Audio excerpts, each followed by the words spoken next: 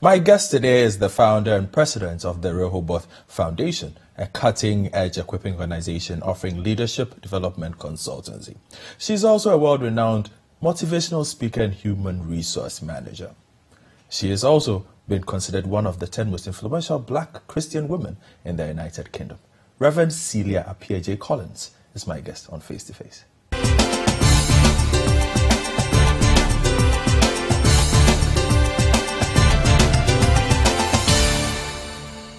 Welcome back to Face to Face. Reverend Apeagyei-Collins, it's a great pleasure having you on Face to Face. It's a pleasure to be here. Thank you so much, Godfred. Your schedule takes you all over the world, so it's always a pleasure to catch you at one time in Ghana.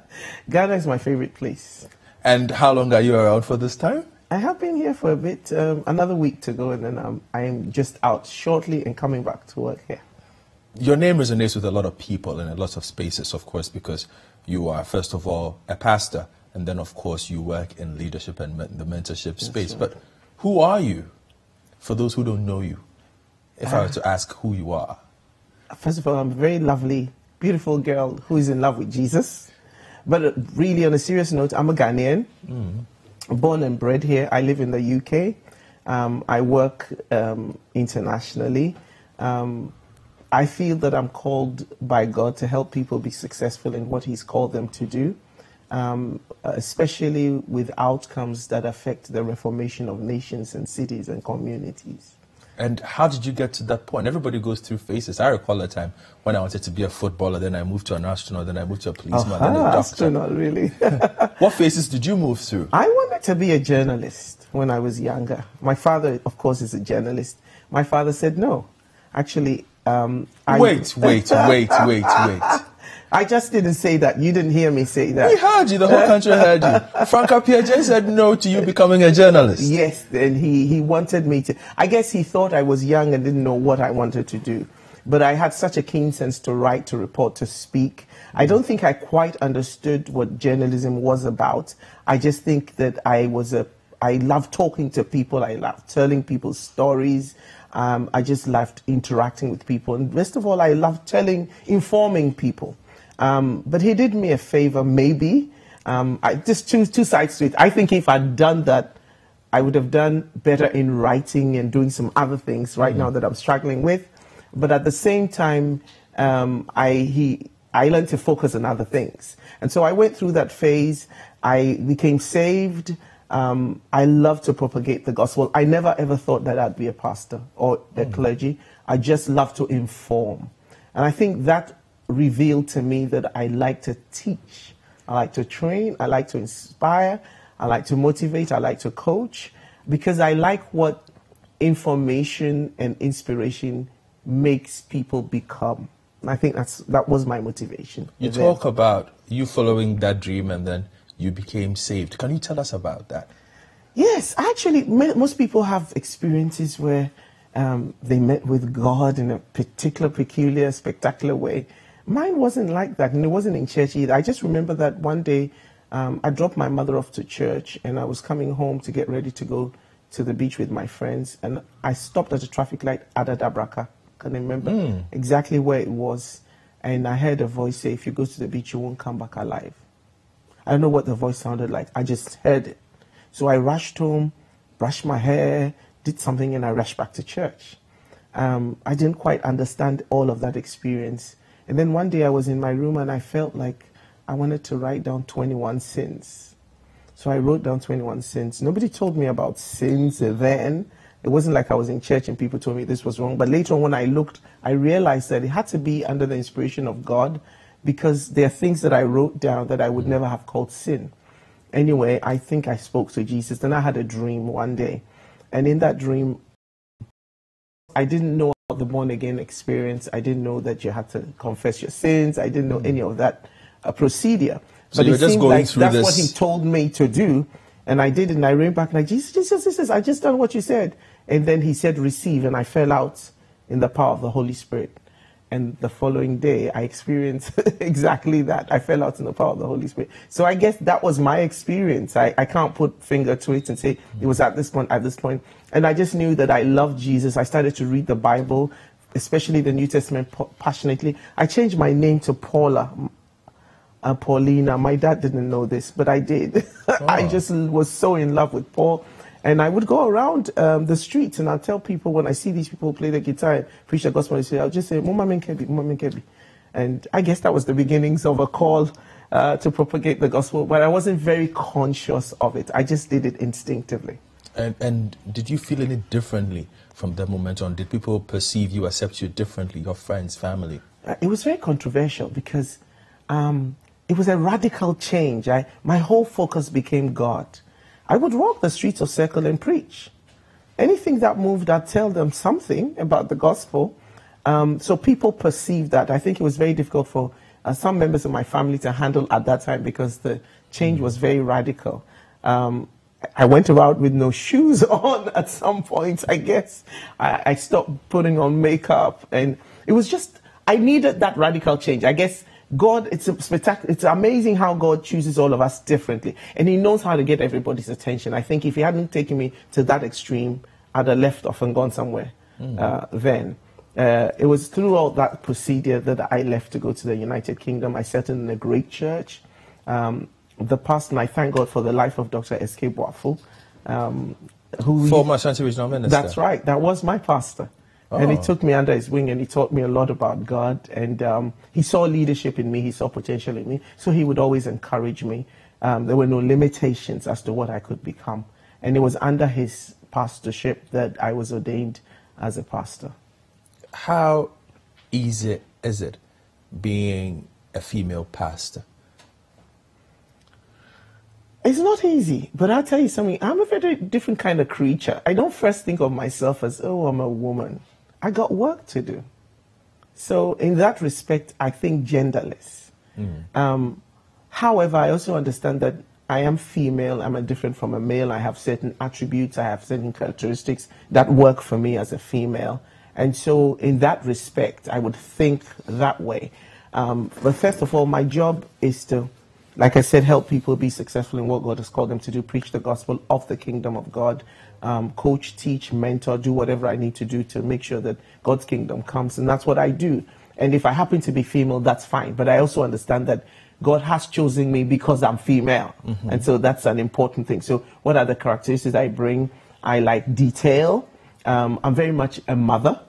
So I'm a general and I'm a mother. I lead as a mom. So I'm very compassionate. I'm very sensitive. I care about people in a way that maybe a male leader would not care about. Not because they don't care about the persons. But you know, your mother has a way of handling little details that your father doesn't. So in that respect, as a female leader, that's fine. But there's also a lot of prejudice because a lot of people see me and they think that as a woman, you should either be married with your kids and your husband at home, or you should be seen and heard less often, or there's just something lacking in terms of your competencies because you're female. And I do face a lot of that. I have a friend who says she has a problem with female pastors who are referred to as lady pastors. Why can't they just be pastors? Exactly.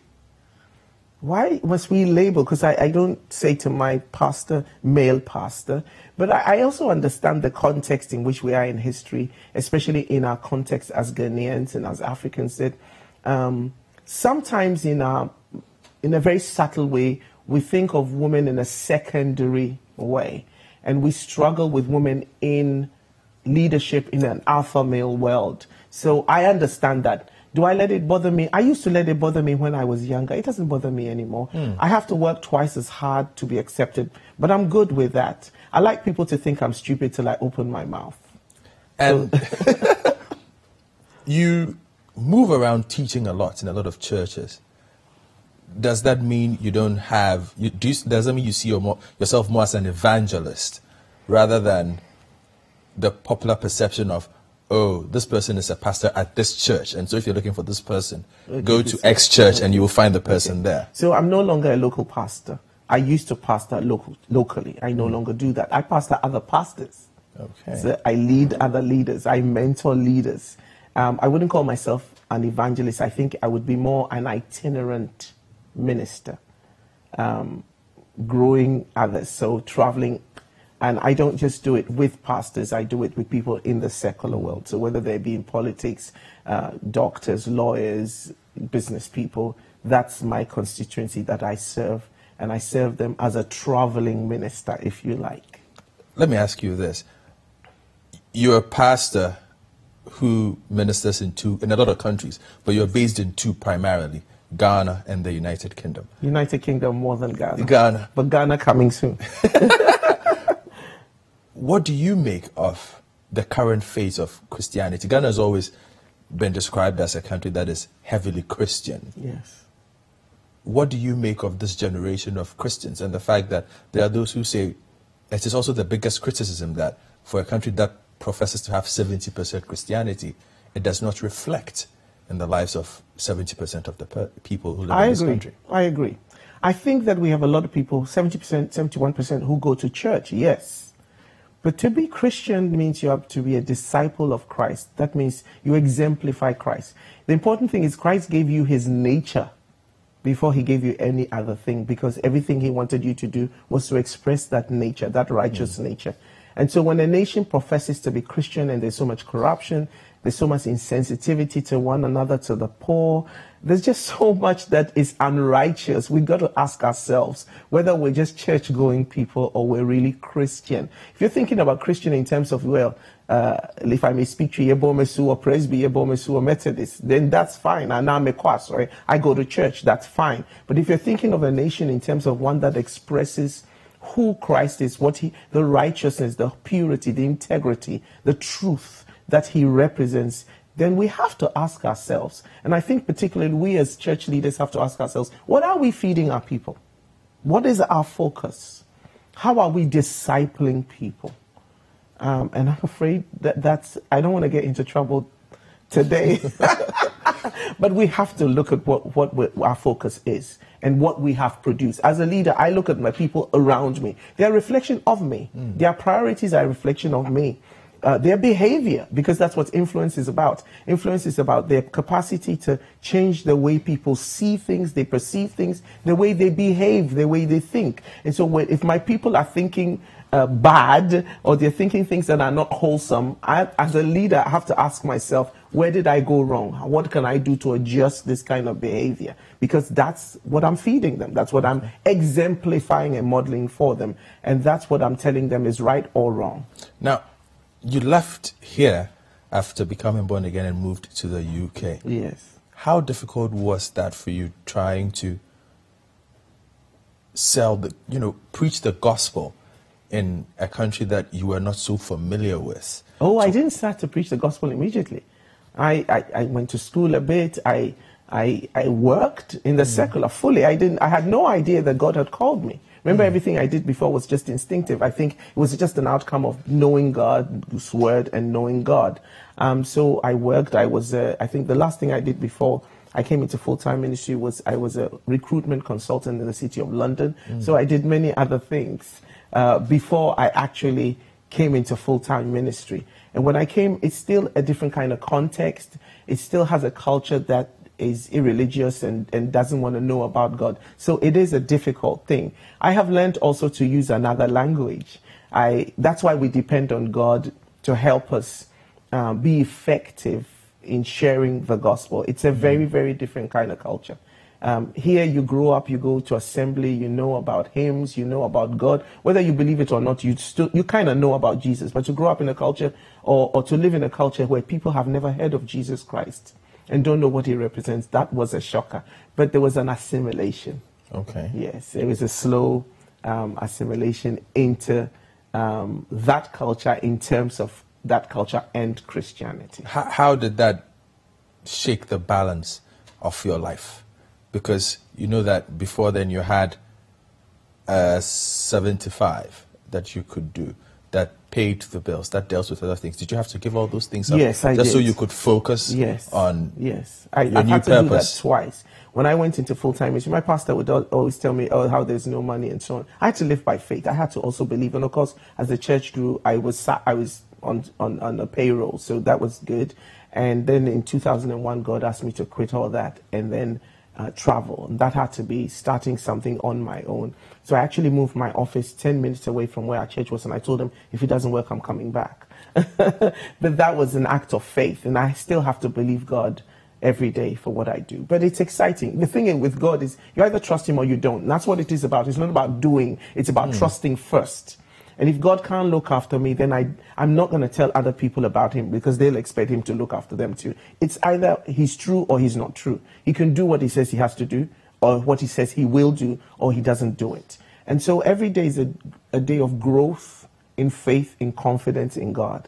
Above all else, I think that to be a leader who is effective, you must have a motive for what you do. My why is very important to me. I look at my world and I say, why not? I think David looked at Goliath, who was intimidating God's people, and he said, is there not a cause? I have a cause. I live for a cause. That's my motivation in life. When I wake up in the morning, this is what I do, just for you to explain to understand a little bit of my psyche. I say, it is written of me in the volumes of your book, I have come, O God, to do your will. Then I report for duty. What are we going to do today? Who are we going to serve? I don't care whether it's the kinky seller in my corner or whether I'm preaching to 10,000 people. Doesn't make a difference. I'm serving humanity on behalf of God. That's my motivation. Why? Because I can make a difference to someone's life. So I report for duty. Then I report for training and equipping, because I don't know everything. And I depend on God to help me do that, to know things, to be able to serve people effectively. And then I report to bring in pleasure, because that's why every human being lives. I'm interested in you equipping yourself and learning new things, because you definitely had to learn new things, and it wasn't just about knowing the Bible. Yes. You had to add different things. Oh, I have very variegated reading. Thanks to my dad. When I was like 10, 11, 12, I had to read the foreign newspaper every day. You know, when you open graphic newspaper, the first page is the foreign news. Yes. I had to read that every day when I was holiday. I hated my dad's guts. I just like, why can't he just be like a normal dad? Today, I thank God for my dad. I believe God chooses our parents for us, and God gave me the great mother and a great father. But I had to read that, and then at the end of every week, I had to write an essay on what I had read. So I had to choose something from the current affairs, things that are happening in the world. So that opened my consciousness very, very early to a world around me. That changed my perspective, my worldview. And so I was very conscious of reading. And then my father would always say, that was the mantra in our home. It still is. My book is my friend. And so I grew up reading very, very widely. I would eat reading. I'd go to the toilet reading, everything. So I've grown up like that. I walk past in an airport. I see something on economics. Hey, let me just read it. It may not be my thing, but I keep thinking, that might come in useful. Besides, I like to understand.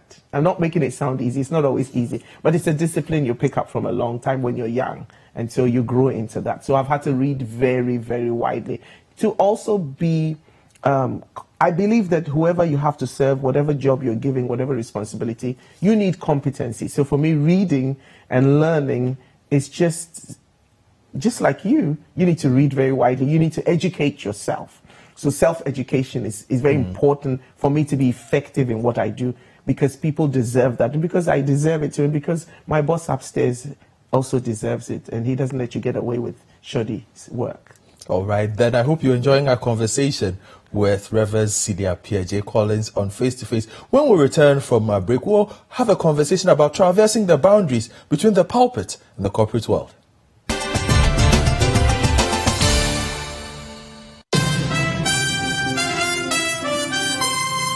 Every weekday at 8 p.m., City Newsroom brings you analysis of the major news stories of the day. In-depth, comprehensive, and researched. It's 1 hour of local and international news from 8 to 9 p.m. It's the City Newsroom, weekdays on City TV.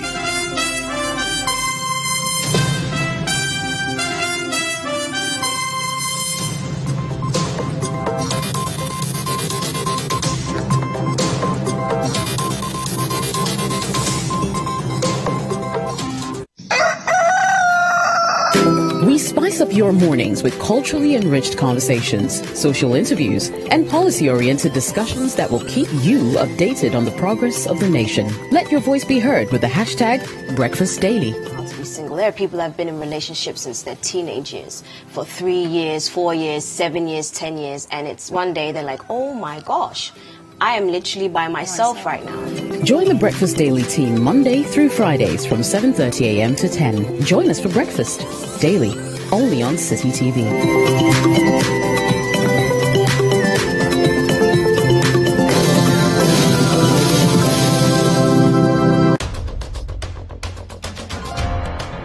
Tune in to The Point of View, Mondays and Wednesdays at 9 p.m. as Bernard Avlet takes the news further. He will bring the right guests, ask them the relevant questions, and get you the real insights you need on the big stories for the day. I predict that 2 billion that GATT is supposed to raise is going to be very challenging. And I say that very carefully. Think about it. The Point of View with Bernard Avlet, Monday and Wednesday nights, only on City TV.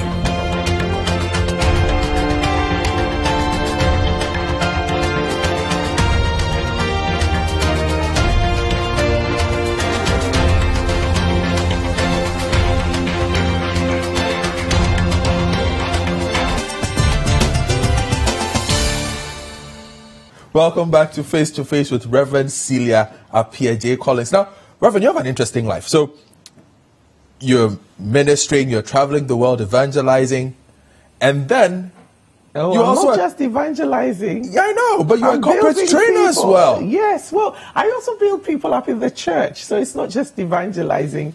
It's building, it's training leaders, raising leaders, supporting leaders so that they can have ministries that transform their communities and cities. That's more like so you don't delink the two, what you do at church and what you do for, say, corporate CEOs. No. You see it as the same thing. I see it as the same thing. A leader is a leader. The principles are the same. The only thing is I might use biblical principles, which a lot of our books out there on management and leadership reflects anyhow. For me, nothing changes without leadership. Nothing develops without leadership. Nothing is sustained without leadership. So leadership is my priority. If I can change a leader, I can change a community. Okay. So you told us previously you worked as a recruitment officer. Is that where you picked up, on how you could combine these two and perhaps make better leaders then? No, I could observe others, and I had a great mentor. Dr. Miles Monroe was my mentor, my personal mentor. So I traveled with him a little bit. I observed him. I sat under his teaching a long time. I had one-to-ones with him. So he shaped my thinking. That's the truth. To let me see that there is no divide. That's my job is as a servant. And whether you go to a booker, a chop bar, or a restaurant, the service, waiting is waiting. Okay, it's just that you do it at different classes and in different ways. So what I've gotten adept at doing is using language in which my message can be heard to my different constituencies. Okay, but the message remains the same. Truth is the same. I just recently spoke. They kindly asked me to do an expert's bit on future fit leadership. So one of my case studies that I use was a case study from the scriptures where the protagonist was Samson, and was wonderful. It's still a story. It's an anecdote. A story is a story. So as long as I'm getting my principles and my values across and my direction across and the competencies that I want people to pick up across, then it doesn't matter what language I'm using. But it seems to you have developed a reputation for that. You're quite one would say sought after. Yes. In that space. There are many reasons for that. Why? I think one is what the Christian would call the anointing of God. So God gives you an enabling so that you can deliver what he expects you to deliver. That's a very big part of my life, trust you me. My family laugh at me when all is over and I'm at home. They just look at me like, but this woman isn't quite all as clever as she looks. But when she stands out there and starts talking to people, it's a different thing. So that's the difference. It's God's grace, God's power, God's wisdom makes a whole lot of difference. But also, I like to be good at what I do because I'm saying, people deserve it. And who wants to be a failure anyway? And that's the way I was brought up. And that's the way I was brought up both at home and at church, that you be good at what you do. So I don't know how to say it. It's what people say. I'm very interested in outcomes. Okay. I don't want to waste time at all. And it's the same with me. Even my staff in the office, I spend time with them. So it's something that comes, I love people. Okay. And I love serving people. Trust me. You know, I walk the streets. There's a lady where I live right now, the Salem down, who sells pure water. I'm very much interested in her daughter. I spend time talking to them. I spend time talking to the woman who does chibom just down two doors away from where I live. She's a human being. It's just instinctive. I spend time. I'll tell you about my coconut seller, shall I? Yeah, tell her. My coconut seller came. I didn't know him then personally, but he used to come to the house and give us some coconut water. So one day I just looked at him and said, "What's your name?" He said, "Ejiri." I said, "You are Mr. Ejiri." He said, "No." I said, "What do you mean you are not Mr.?" He had done JSS, and I said, "Don't come to my house with this dirty T-shirt again. You've gone to school.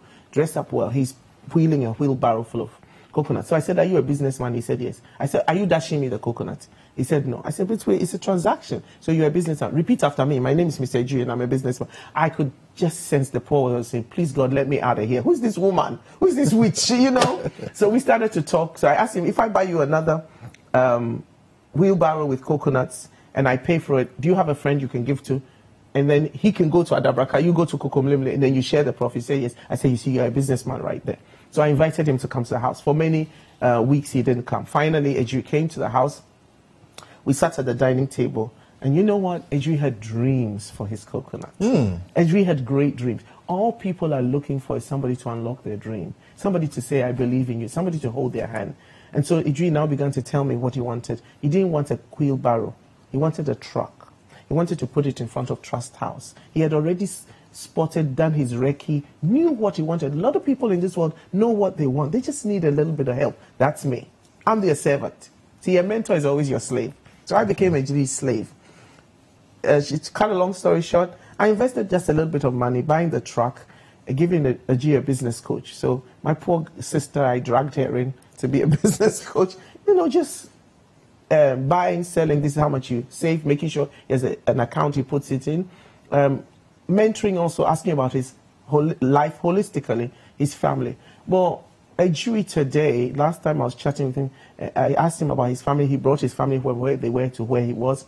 So that means he had a place now, instead of maybe perching on somebody's veranda somewhere. The last time, Mommy, my quarter plot. Ejiri's bought a quarter plot and built something on it with his family. And all it takes is a little bit of conversation and an interest in people. That's Celia summed up. And you have a lot of interest. I saw you with Justin Welby, the Archbishop of Canterbury. Yes. What were you doing with him? Well, I was just there, and I got a letter from his office, from Lambeth Palace, inviting me to a conversation. So I just thought I would be part of the audience. Read it again, and it looked like he wanted to interview me for a program he was doing called Thy Kingdom Come. So I was honored to be there and to be interviewed by His Excellency. And what did you talk about? We spoke. He asked me my thoughts on Thy Kingdom Come, my thoughts, what do I think about. He says you go around the world raising leaders. How does that influence your thought and what you do? So we shared some thoughts on that. Oh, that must have been an interesting mix. You know, you've met a lot of other interesting people. You spoke about being mentored by someone like Dr. Miles Monroe as well. Yes. You've met Archbishop Duncan Williams as well. You've done... I haven't done any stuff with him yes, but I know. I travel the world. I've met lots of different leaders. I've met heads of states. You make it sound very exciting. It is exciting. It is exciting. But when you're out there on the road, it's not always easy. But I've done some stuff in the American Senate with some senators, Bible studies, some just thoughts on the future and thoughts on leadership. So I've been in many, many nations. I also serve on the boards of some global NGOs, so I get to travel. My last travel, actually, for one of them, where I serve as vice president and an ambassador, was to Nepal, looking at work on human trafficking. So I work from Cambodia, Nepal, different Singapore. Let's talk about that still, human trafficking. It's something that we are struggling with in the country at the moment. In fact, we're missing some young ladies in Takoradi, and experts seem to think that the likeliest thing is human trafficking. Yes. They've probably been sent out. That's taking over drug dealing now. That's the biggest money earner globally. Yes, and it's something we've just taken for granted. But that's the new business up. And do you see Ghana being prepared enough? I don't think so. I think unless we're having conversations, consistent conversations about things, and then taking it from talking heads to actually strategizing, to planning, to making sure everybody's involved, from our chiefs to parents, because parents sell their kids. They give them over if they don't have a meal. So somebody comes up and they sell their kids. Sometimes they don't sell their kids. But imagine somebody comes up from the UAE or Dubai or some country anywhere and says to you, oh, you know, there's lots of jobs there. And then we're starving in our village. I'm going to say, okay, take my daughter. But what we don't ask enough questions. So we can educate people. We have, part of what we do as Rehoboth Foundation is we have a lot of health interventions and educational interventions in some villages in Cape Coast. And I tell them there, I said, don't send your kids anywhere. If anybody comes, don't listen to them. Ask the right questions. We don't ask the right questions. Poverty drives us to do a whole lot of things. So would I say there's a lot of human trafficking in Ghana? I bet there is. Some people have disappeared. We haven't heard from them for years. They are there. But they may not. They may be a slave in somebody's house, being whipped. We've heard of these incidents, being used as slaves, passports taken away, and used or pressed into prostitution. I've been in Italy. I've been in Belgium. Myself have sat with women who, not just from Ghana, but from other neighboring countries too, who had been sold into prostitution or had left the shores of their nation, promised a job and got there and be put in prostitution, who are earning a lot of money for their slave masters. And they take your passport away. You can't go anywhere. I actually met a girl who said to me in Italy that her madame said she should pay 60,000 euros. I looked at her from top to bottom. I was like, can you even spell 60,000? That's what I said in my head. Spoke to her pastor. Pastor said, that's correct. You see this one, you see that one, you see this one. They all used to be prostitutes till we rescued them from African nations. Wow. It's a thriving business out there. And unless everybody, from our chiefs to our governments to our churches, make representations to trade unions, whoever has influence, use it. Use it, because this is a growing trend. And it appeals to people in poor nations. Okay. Now, also recently I realized you've been speaking a lot about the future of work. Yes. And obviously everybody's scared of losing jobs because we are entering a phase where artificial intelligence is going to dominate. That's true. Should we really fear this? Of course we should. Robotics, I mean, have you seen Sweden and places like Norway? I think they have the chip embedded under the skin. This is not government institution. This is not somebody forcing people. It's just a normal way of life where you're going somewhere and you just touch. There's banking done all with your phone. I don't quite know how robotics work because science wasn't my forte. It's easier for me to read than to figure out all this scientific stuff. But this is the common way of life. And so we should think about how it's going to affect us. First of all, how we position to receive it, because this is the way the rest of the world is going. And so if we don't catch up, unfortunately, we have to trade with the rest of the world and keep abreast. And so we need to be intelligent about it, intentionally. And then we need to ask ourselves, how is it going to impact our workforce, our labor force? We don't even have enough jobs. So thinking about taking people off. And if I have to let people go off the job, how do I do that ethically? How do I prepare them ethically? I call it, ask yourself what happened to the foxes. They labor for you, but at the end of the day, what's the collateral damage? And so this is not just a conversation we should be having from top down, but this is something we should be actively structuring and positioning ourselves for. So we have a show where we talk about people, and one of our biggest concerns has been the attitude of persons who work in the public service, the civil service for that matter, and basically the lack of service in the public service that they do. Have you ever had the opportunity to speak to that? I have, because I also understand our culture. When I was growing up, there was a saying that, is it your father's work? So which means you shouldn't work too much. Our whole work ethic maybe is wrong. And so we need to speak to that. So I've done stuff at the University of Ghana with students at my own expense. And I've had to speak into that responsibility and stewardship. I think that if you don't change the mind of people now, the mind is the womb of one's life. And everything we incubate in the mind is what we express daily. So I love the opportunity. Everybody I speak to, everything I do, That has to be part, a sense of responsibility, a sense of stewardship. That has to be part of what we do. And I've had opportunity to speak to some public services in the nation, and especially showing them the impact of their approach towards work, and whether it's careless or whether it's serious. Somebody suffers or somebody profits at the end. So one such body, they will remain nameless. When I was speaking to them, the first thing I did is I showed them a picture of a woman who had been involved in an accident. She was a casualty and a victim. Fortunately, she died, but with blood gushing out of her head and her brain splattered over the street. And I said, whatever decision you take in this department, in this public sector, this is what it boils down to. It's not a decision you took that was disconnected from people's lives, but this is the outcome on the street. There was one where there was an accident. So a taxi had been involved in a collision. You know, if say, for example, the department that deals with roads or transport or driving, whatever it is, if they don't make good decisions, when a public transport is involved in an accident, guess what? There's repercussions. That taxi or that bus is taking off the road, so there's less transport for us. Number two, that means that driver loses his job because there's no car for him to drive. So his family suffers. Number three, the economy suffers. The owner of the bus suffers. Everybody suffers. And there is a way in which you can trail and join all these dots, and finally it affects our GDP. So everybody working out there is adding to the poverty of our nation or to the wealth of our nation. And it's important that we let both private and public sector people think the same.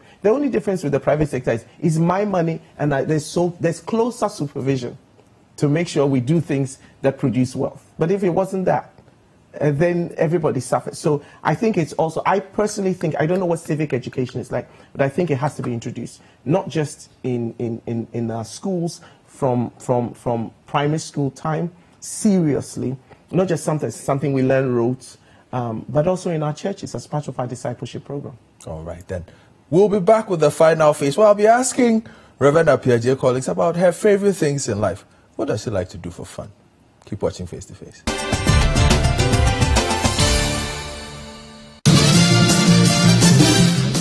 For regular news checks as they unfold, 2020 news, all day, all the time. Politics, sports, entertainment, business, and more. 2020 news. We bring you the world in 20 minutes.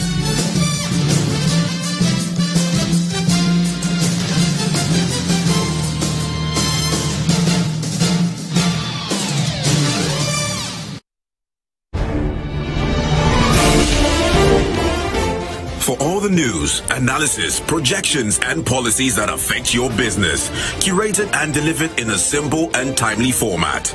Watch Business Dashboard, your most comprehensive source of business news, every weekday at 7 p.m. only on City TV. Business Dashboard on City TV is sponsored by ADB Bank, Truly Agric and more.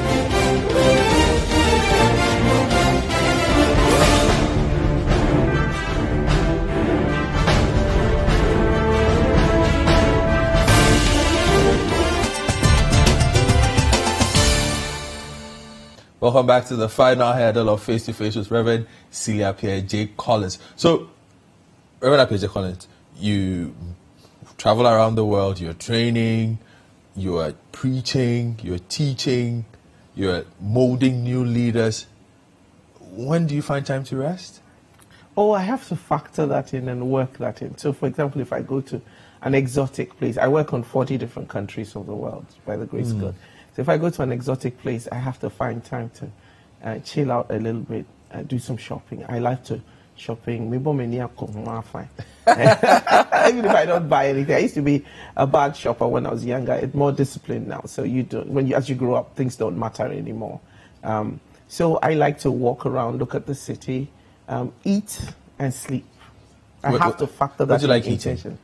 What do I like eating? I like a lot of fish. Salmon. Anything with salmon, I'll eat. Yes. Anything with salmon, I'll eat. Mashed potatoes. And for a voracious reader, you must have a list. Care to share? No, of what? Of books. Books. Oh, no, it's very eclectic. Honestly, it's very, very eclectic. What are the ones that stand out for you? I think, let's put it this way. If I enter a bookshop, or I will always look at stuff. The first thing I'll look at is anything that has to do with human behavior and human thinking, and then leadership, on prayer and on worship. Those things matter. They're the ones that will always catch my eye first. And then I like the construct of cities and communities. Why do people live here? What do they think? What do they like? I like those kind of things. So you have a family of your own? I have a daughter, yes. I have a 30-year-old and a wonderful son-in-law. My daughter got married 3 years ago. Oh, okay. I'm still waiting to be a grandma. And what has she made of your journey so far? She's used to me traveling. She's a wonderful worship leader. She was called to the bar 5 years ago, but she doesn't practice as a barrister anymore. She is a business analyst, a very great support of what I do. She's actually one of the leaders in my ministry. We do have a Young and Emerging Leaders Forum and a mentoring network. Okay. And she's a great fan and a great supporter and an impartial ear. So if I tell me, she's like, Mom, no, that's our daughter. Oh, Mom, no. And she'll tell me, Mom, that was too long. Mom, that was this thing. So she really is good. God sent her to me because she can tell me the truth. And it's always wonderful to come back to my family. I have a very great family, a very warm family, a very great support network in my family. So I love to come back home to my family. One thing we do know is that charting the path that you have is never easy because you have to give up so many things. Yes. Was there ever a time where you just felt like walking away and saying, I've had enough, I just want to be a regular Joe? Several times. Several times in my head for 5 minutes. Everything you can walk away from very easily is really not your call. To do what I do, and for most pastoral leaders or for most clergy, it would be because it's a commitment and it's a sacrifice you make so that other people will be blessed. That's the lenses through which you see life. So you see another and you think, I'm going to do this, it's going to hurt me, but at least somebody will be saved, somebody will be blessed, somebody's life will be put together. And so I will toy with the idea of giving up. Sometimes I go to God in tears. God, I'm fed up. I can't do this anymore. You know, I think I did that like a month ago when I had so many things. I would, as we would say in Christendom, spiritual attacks. And I was just fed up and I was weary in my mind, mentally, emotionally. I'm like, I can't do this anymore, God. An hour later, I'm like, yeah, the phone call rings. And you just go back to your duty. There are too many people looking up to you. And that's why this is not something I just do as a job. I have connections upstairs, you know, Godfred. Lots of connections. You know, the Ubuntu is my boss. So God sends you strength and encouragement. Is it a battle? Yes. Sometimes I struggle with self-belief. Am I even called to... I did that this morning. I'm like, okay, God, so many things happening, and sometimes I have a great sense of inadequacy. I can't do this. Then you have to pull yourself up and do. And so, do I go through struggles every single day? Every single day, because I'm only human. Sometimes I feel like I'm not fit for purpose. Sometimes I feel like, yeah, bring it on. So I have my moments. And on leadership, who is the ideal leader in your estimation? We learn on the job. I think the ideal leader is one who is committed to a cause. That's why I'm saying every leader has to ask themselves, why am I doing this? The ideal leader is one who believes that they have something to offer, who avails themselves to offer something, and who wants to make a difference. They may not have all the answers, but if they can start something, it's a domino effect. Somebody will pick up from somewhere. And you see that in this country? Do you see that generation coming up anytime soon? There are those who feel leaders. There are a lot of people who have given up on leadership in this country, and so have become poor followers as well. Yes, and that's one of the things we have to watch out for, because there's lack of credibility, there's lack of accountability. In fact, I've forgotten, I think there's a guy called Nemlin, he said, Nezla or something. Anyway, this is what he said. He said, what hurts me is not that you lied to me, but that I can no longer believe you. That's a very powerful statement. But there's hope. There's a millennial generation like yourself that's coming up, very determined, very much not at the same time introspective, but very much community conscious. But also cynical. Very cynical. We have to win you over. But look at what you guys have done. You've overthrown autocratic governments that were there for over 40 years, and you just did it with social media. I think this is a very determined generation. I'm very much committed to the millennial generation because I believe that they have causes as their priority and focus. They will not put up with things they don't agree with, and they are not afraid to say so. They will vote with their feet. I think that there's hope in this generation. I think that we have to commit to support the millennial generation. Look at a generation who make money just with a laptop on their laps in their bedroom. Is a generation that thinks outside the box. They are smart, and I think they're a generation that will not be held back by anything. I have full confidence in this generation. If I may plug my Young and Emerging Leaders Forum, it's a mentoring forum that I meet with once a month. We've just started in Ghana. We've had 2 months already. We're back here in August, but you can do yelforum.org, yelforum.org, yelforum.org, or you can Google, you can email us at info@Rehoboth Foundation, REHOBOTH foundation.com to be part of the movement. It's a free movement, but it's a forum that intentionally, deliberately, consistently prepares millennials to take up leadership, to start thinking like leaders early, godly, solution-oriented. That's the key. It's being solution-oriented leadership. So we will discuss things like current affairs. What's your view? What would you do? So you're not just going to be armchair politician, okay? But what would your solution be? And shape it from a biblical worldview standpoint, but also make you want to do something about what you don't like today. I have great, great, great hopes and confidence in this generation. There are those who also say, and perhaps this is also for the vast majority of those who say they are believers, who say we have a lot of gullible Christians. Yes. What advice would you give them to be able to figure out when they are being had and when they are actually on the right path? Christianity has to do with the Word of God and Christ. You can't know Christ, you can't know his counsel, you can't know his thoughts, you can't know what he wants unless you read the book. Gullible Christians don't read the book. They don't read the Bible because the Bible is the standard. How am I going to know whether something is fake until I know that it's real? It is said, and I don't know how far this is true, that when you're in the banking industry, the first thing they teach you is what the real note looks like, so that when a counterfeit comes, they don't teach you first about the counterfeit. They teach you and show you what the real note looks like. So when a counterfeit comes, you can tell the difference. And I think that until we get our heads into the Bible and say, God, teach me your way, we will never know what's fake.